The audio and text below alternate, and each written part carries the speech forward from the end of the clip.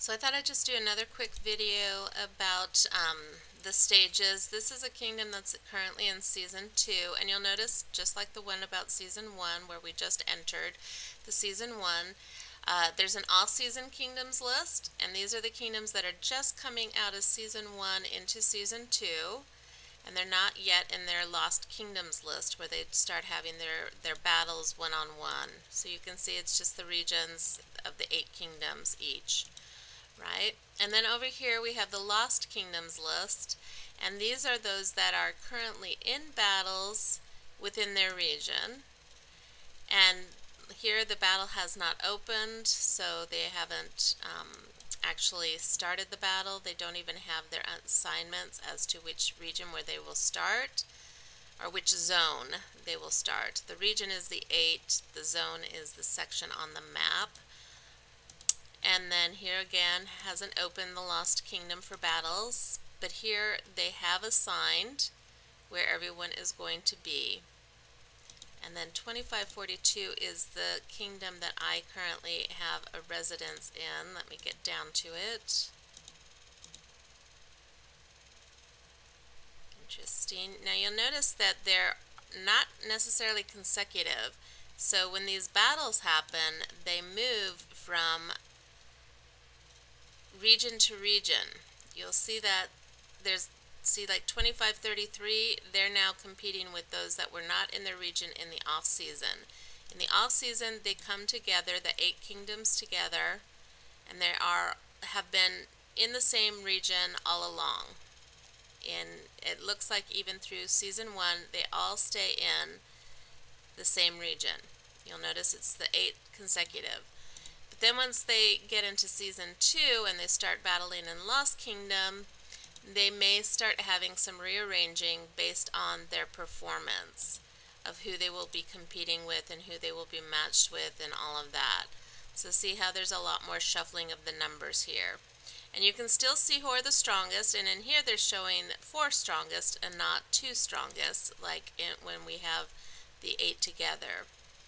Here they're not showing the strongest. Maybe this has to do with matching. Until the end of Season 2, governors with more than 15 million power cannot immigrate to the 8 most powerful kingdoms currently in Season 2. Okay, so these are 4 of the top 8 that are currently in Season 2. Kingdom power is equal to the total power of the top 300 governors in that kingdom. Governors with more than 150 million power will be calculated as 150 million. So immigration starts getting more complicated as we enter these seasons, because there will be limitations, probably to even out the power just a little bit more, so there's not one major, mega, nasty kingdom going after everyone. So, but, okay, that's me talking, not the game. So these kind of things you can bring up whenever you have a question about something. Always come up with these, click on things and ask questions. It's going to say the same things. So these 4 are among the 4 top. And let's see if the other 4 top are in this area. 2 of them are. 2 of them are in this area. So these kingdoms have been battling the longest in Season 2, so it makes sense that the ones that are the strongest might be in those, but I'm not finding the other 2, which I find very interesting. Makes me wonder where the other 2 are, but I'm not going to spend all of your time looking for them. So my kingdom, 2542, is in this competition right here. I don't know what the S stands for, but maybe it means just the season number for this. So, oh, here's where the other 2 are. No, we're the top one, sorry. We are the longest, so we will probably be entering Season 3 if we get far enough in this competition.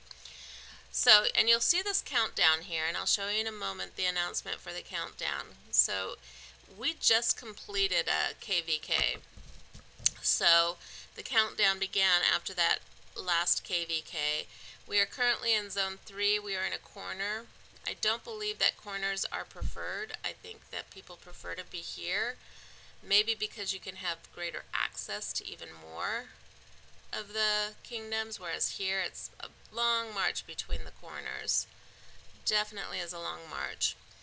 So this is the kingdom here that my city is in, as you can tell, and these are 2 of the top 8, so no way could anyone from with a lot of power be migrating to those, to be joining them. So you cannot immigrate to the 8 most powerful currently in season 2. So anyone more than 15 million. I could. In fact, maybe I'll consider it. But I would be abandoning friends, and I would not want to do that. And I'd be stuck there for 30 days, which would not be fun. But, and those are considerations to have when you're playing. What are your motivations for playing? My motivation was never to be in the battles, but I want to observe them, and I want to learn them, and I want to teach them. So, so here again is the immigration rules, okay, and this is for every season, and you can always pull this up whenever you pull up the world. So here it talks about the seasons and where you can transfer between and what you can do between, and then what you need. See here, when applying for immigration, your current and target kingdom must be in the same region. And see, look at that word, when applying. So, characters applying for immigration cannot be more than 90 days older than the destination kingdom. So, here, up here it's 10-day difference. Down here it's 90 days difference. So you'll be able to do, you'll have more flexibility for movement once you get into the higher seasons.